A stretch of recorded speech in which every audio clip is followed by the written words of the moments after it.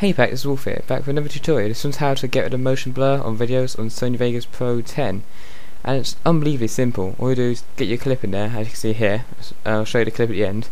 And you right click on the and you right click on the video file bit right here, that one, go on properties, and then press that button here that says disable resample, and okay, and you're done.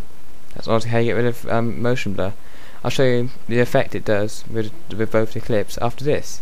So I hope you enjoyed, and I'll see you later. Just tell me if you want any more tutorials, and yeah, Wolf out.